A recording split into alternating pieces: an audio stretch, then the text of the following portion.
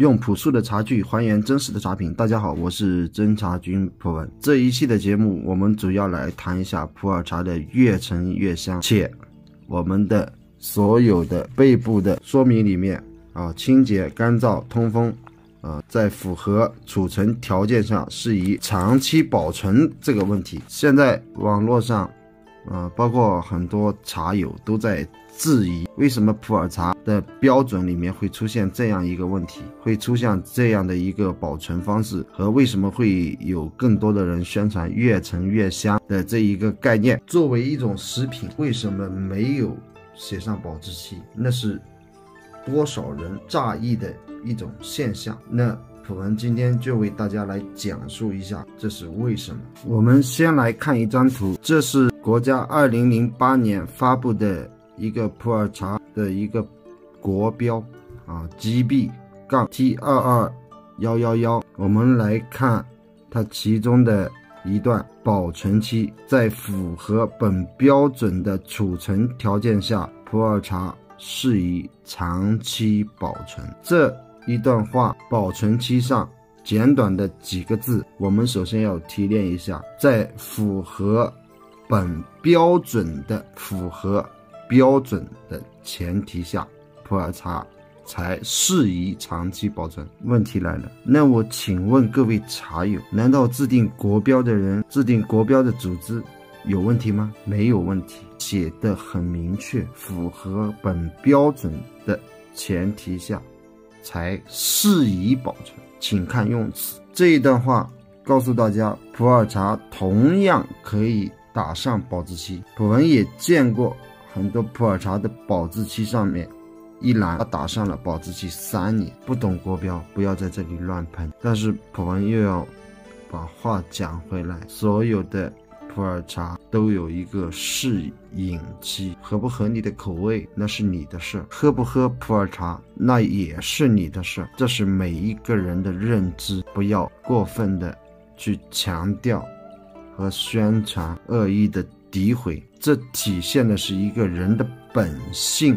和本心。你觉得是你自己说的是真话，但也是代表你的认知的一块。我也相信所有的人只能讲出他认知范围内的事情，包括普文自己。普文自己是一个爱做茶的人，研究做茶的人，那我把自己的那一块研究好，但是我的认知范围内，我认识到了农残化肥对土壤带来的危害，那我仅把个人的观点输出，个人的观点讲述出来而已。你可以认同也可以不认同，你可以想喝有农残的茶，你可以想喝有化肥的茶，那是你的自由。请问谁又能阻挡你呢？你的行为自己能不能控制而已。借着这个普洱茶适宜长期保存的这个前提，符合标准的前提下，普文再来讲越陈越香。那越陈越香这个词到底对还是错呢？越陈越香这个词对于普洱茶来说到底是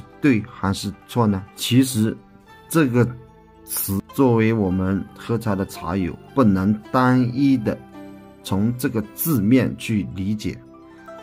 就像普文刚才说的那一段话，普洱茶是以长期保存，那它前面还有一个前提，要符合标准的前提下，对吗？是不是有一个前提？那我今天想输出告诉大家，普洱茶越陈越香它也是有前提的，这个前提是在它的适合饮用期范围之内。为什么很多人只抓字眼，只看到这4个字呢？所有的食品都有保质期，没有错。比如红酒你保存了30年，比如说黄酒你在符合条件下保存了30年，难道它不能喝吗？难道酒中就没有菌群了吗？请大家好好思考一下。难道葡萄酒不是发酵出来的吗？难道黄酒不是发酵出来的吗？我相信这个世界上聪明人更多，不合适自己的就不喝。我们从来不喝酒，因为我觉得酒不好喝，我为什么要去喝呢？没有必要。你觉得普洱茶不好喝，你可以不喝啊，但为什么要凭你的认知去诋毁它呢？比如说普洱现在不喝绿茶了，我为什么不喝绿茶的缘由，我可以告诉大家，因为它喷洒农药，在我认知范围之内，农药一定会有残留，只不过这个农药残留对人体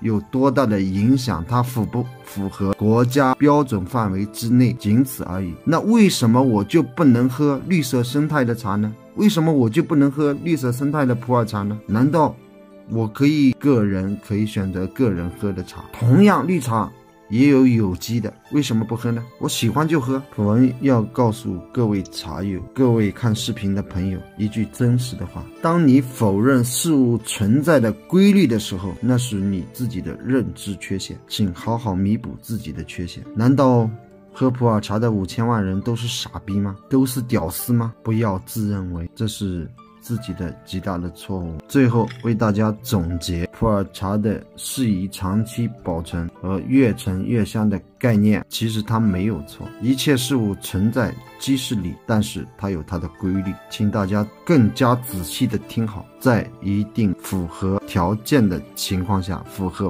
标准的情况下，再到小的标准，以个人为中心，在你自认为适应期范围之内可以喝，好喝那你就喝，不好喝别喝，扔了。你觉得不对了就不对了，扔掉，这不就行了吗？何必为几个字眼而在争论不休呢？浪费时间，误导茶友，没有必要。你喜欢喝什么茶就喝什么茶，难道他喜欢吃臭豆腐你就阻止他不让他吃了？事物存在皆是理，只是我们认知和认识的不够。只要人存在，只要有认知差异，就有不同的物品物质存在，大自然一样包容着我们，这就是我们生活的智慧。世间万物合理即好，一定要区分对错吗？对错只是在你的认知范围之内，请珍惜自己不断学习不断前进的机会，